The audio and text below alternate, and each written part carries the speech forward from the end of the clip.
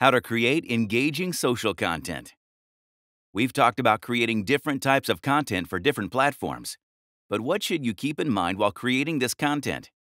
There are a few easy ways to get the attention of your audience without having to invest too much time or effort. Let's look at some templates that will get your brand the engagement that you're looking for. Ask a question. The simplest form of a call to action is to ask a question.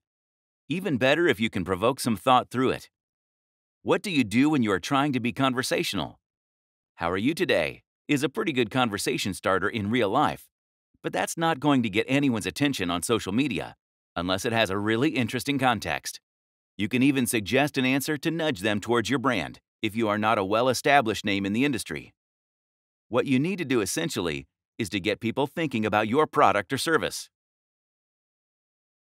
Humanizing your content. Billions of users are on any given social media platform every month. This has turned social media into a great place to share human interest stories. People are always looking for positive, uplifting stories.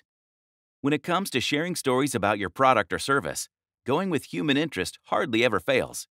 It's a good story, and one that everyone wants to hear.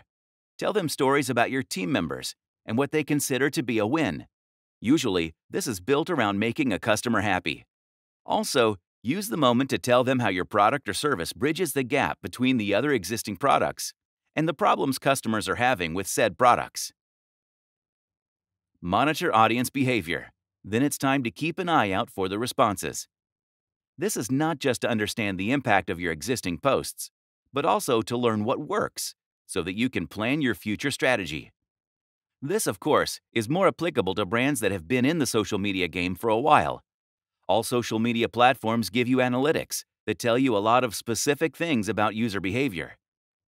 And we know by now that quite easily, people engage more with visual posts.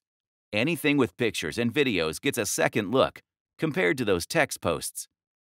On Facebook, for instance, you can check this by going into your page insights, clicking on posts, and then checking post types.